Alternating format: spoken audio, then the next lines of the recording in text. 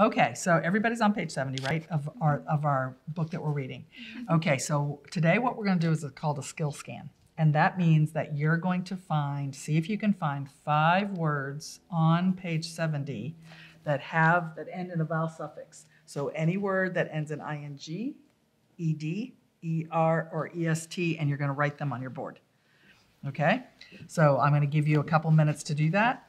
And don't all concentrate at the beginning. You want to scan the whole page so that hopefully you guys will have different words because there's a lot of them on here, okay? So the goal is see if you can find 5 words that end in a vowel suffix and write them on your board.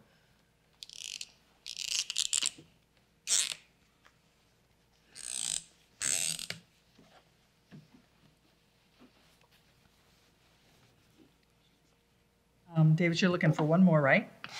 Yep. Go ahead. Go ahead and just do one more. The rest of you, go ahead and underline your vowel suffix. So just underline it in the word that you have found.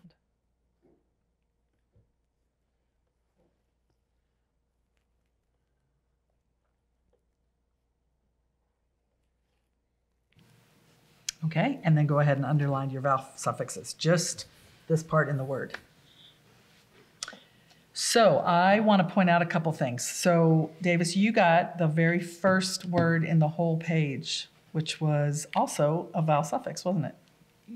Okay, so does anybody remember what the base word was? Or can anybody tell me what the base word was?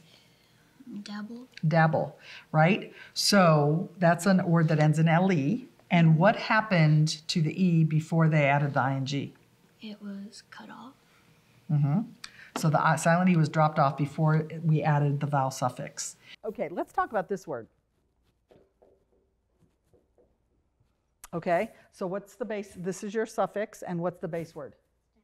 Stack. And so when we have CK at the end of a one-syllable word, what does that tell us about our vowel? Is the vowel going to be short or long? Short. Short, right, good. Okay.